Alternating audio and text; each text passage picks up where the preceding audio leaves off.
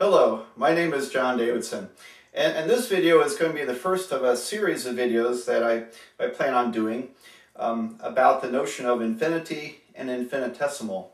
These are two very difficult notions to confront mathematically. We think of infinity as large without bound, and infinitesimal as so small that you could never see it no matter how much you magnify it, but yet it's still there. So these, it turns out, both these, infinity and infinitesimal, both play a very significant role in calculus and beyond in mathematics.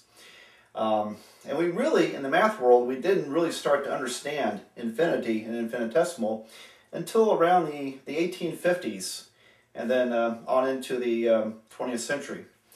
So let's begin. We go back to ancient Greece is where this first very troubling notion of infinity came up that I'm aware of. And there was a philosopher named Parmenides who argued that nothing in our physical universe ever moves. There is no motion at all. And everything that we perceive is perception of the senses. It's an illusion of the mind. Parmenides had an argument with another philosopher whose name escapes me, who argued that everything was in motion. And actually this other philosopher was much closer to the truth, because even though this board appears to not be in motion, if you were to magnify it down to the subatomic level, you would see motion. You would see vibration of atoms and molecules and particles. So anyway, it's neat that they were thinking about this stuff well over 2,000 years ago. All right, well, Parmenides' most famous follower was Zeno, and Zeno is spelled either with a Z or an X. I like to use X, but I don't think there's a specific right way to do this.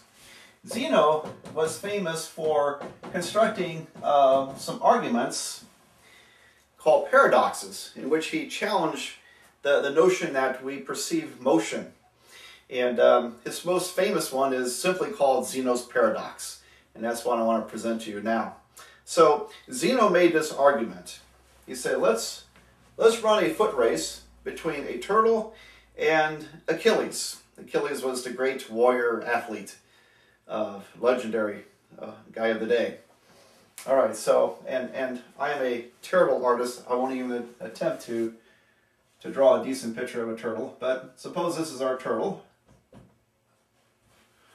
And suppose this is Achilles, and again, I can, stick figures is about all I can do with my art, although this would be Achilles' heel. All right. We start the foot race, but Zeno says the turtle gets a head start. So they begin the race, and Achilles runs up to where the turtle began. Well, the turtle has moved forward. Not as far, but the turtle is still ahead of Achilles. And then, okay, in the second stage of this race, Achilles runs up to where the turtle was, and the turtle has moved forward. And in the third stage, Achilles moves up to the place where the turtle was at the end of the second stage, and guess what? Not surprisingly, the turtle has moved ahead again.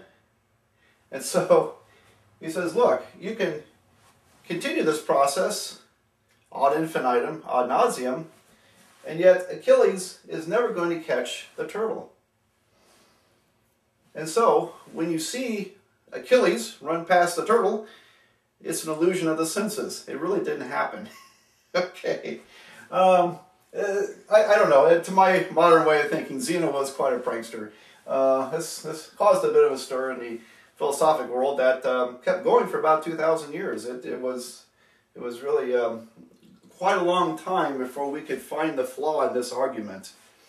But part of the basis, actually the basis for this argument, is the notion that you cannot add an infinite number of numbers and get some kind of finite result. And so let me illustrate. What happens if I take a half and I add 1/4? I add a half of a half, 1/4. Well, that gives me 3/4. Now what happens if I take a half and add a fourth, and then take half of 1/4, which is 1/8, and add that?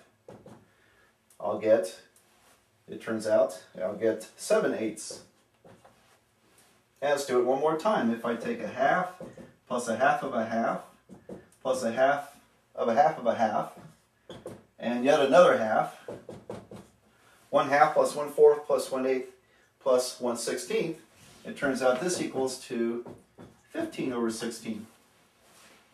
So you can ask the question, well, what happens if I were to add an infinite string of these particular numbers?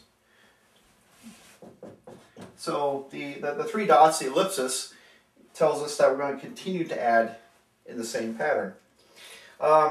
Well, in ancient Greece, they would say, well, this is preposterous. You cannot add an infinite number of numbers. There's no time for it, and it would be infinitely large. Well, okay. It was in mathematics, specifically when we started learning about calculus and formulating the language for calculus, that we were able to resolve this issue. And I'll have to save that for another video. But you can probably guess what's going to happen. If you keep going half and half and half and half and half and half, you're getting closer and closer to 1. And so really there is an answer to this problem. And yes, it is possible to add infinitely many numbers that will equal to 1. And yes, Achilles is going to catch the turtle and then pass it. And so I wanted you to see the similarity of this argument and Zeno's paradox, because we're adding these distances until some point it matches the turtles. And even though there's infinitely many of them. So we'll justify this a little more formally in a future video. But I hope you took an interest in this. And there's an awfully lot to say about infinity and all the rather weird things that come up about it.